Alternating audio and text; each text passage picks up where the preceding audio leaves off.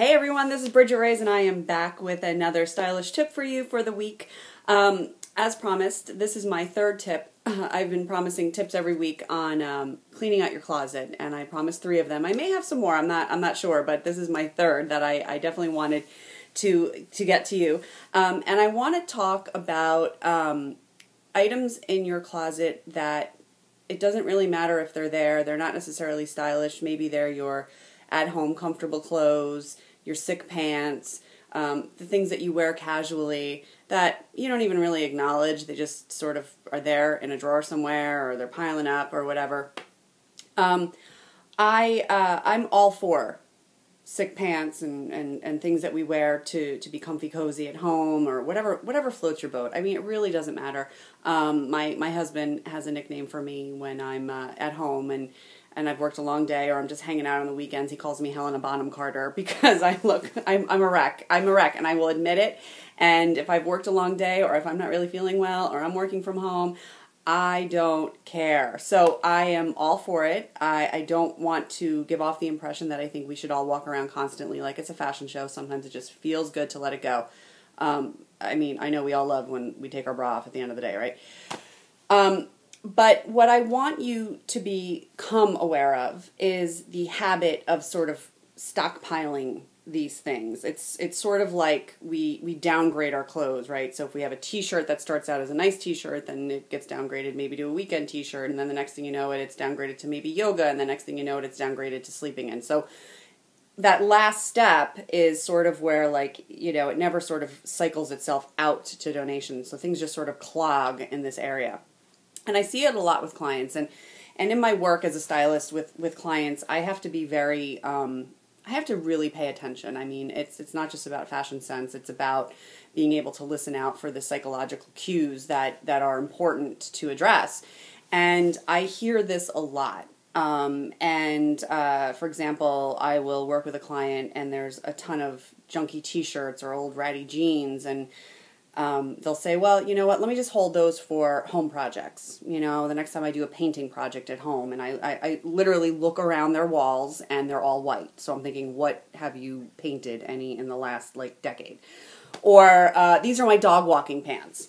Or these are my dog walking clothes. I'll keep, you know, I'm not going to get rid of them. I'll keep them for walking the dog. Okay.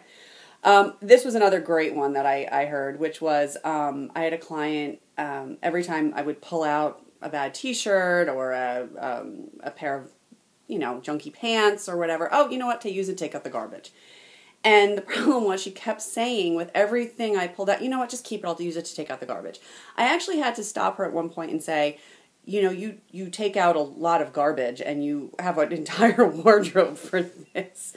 So I want you to become very aware of this sort of knee-jerk reaction to, you know what, I'll just keep it for blank, and it's something that apparently you need a huge wardrobe for. I don't know. I mean, I don't know how, I mean, look, I think we all need the sick pants. I think we all need the sort of cozy whatever that we wouldn't want to be caught dead on the street, but we don't need an entire wardrobe to take out the garbage. And if you haven't painted your home or done a home project in the past 5 years, there's no reason to have an entire collection of it.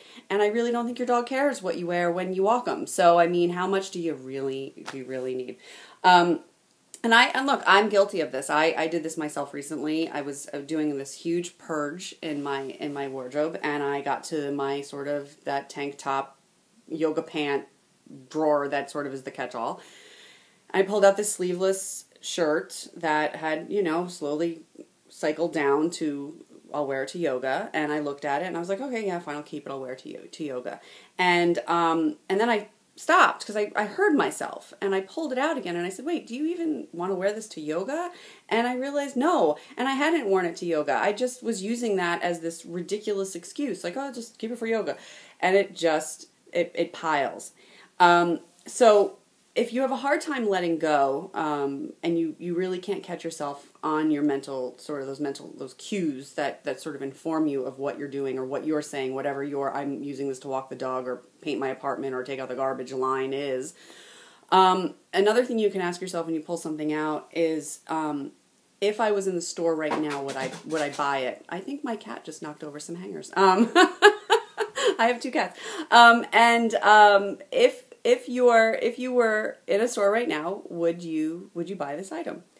And if your answer is no, it is absolutely no reason being in your closet.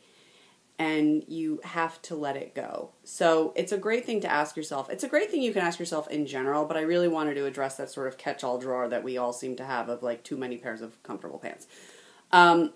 So another thing you can do is if you have too many of them, again, going back to my garbage taking out client, I don't remember how many she had. This was a very long time ago, but let's say she had, I don't know, like 12 pairs. I mean, it was a ridiculous amount. And I said, okay, you have 12 pairs. You now can pick 3. So you kind of reduce it by a third or a quarter of what the amount is that you have if there's too many, and you can keep that many. And I really don't think she needs 3 pairs for taking garbage out, but I think her goal was to have, 3 pairs that maybe were her sort of comfortable at home pants.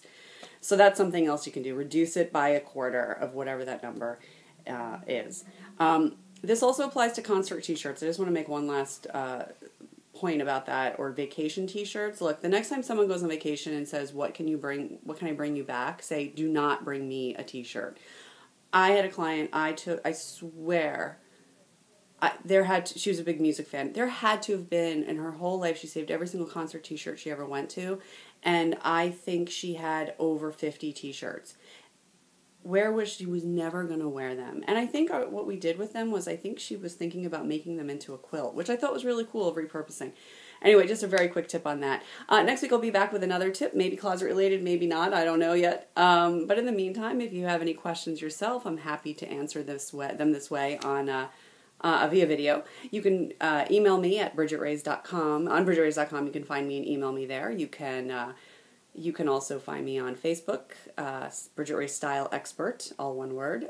Twitter, at Bridgette Raes. Pinterest, at Bridgette Raes. Instagram, at Bridgette Raes. You can see my cats on Instagram, by the way, the one who just knocked the hangers over. And any other social media outlet, it's usually always at Bridgette Raes. So I look forward to hearing from you, and certainly look forward to catching up with you next week. In the meantime, have a fantastic week, and I'll talk with you soon.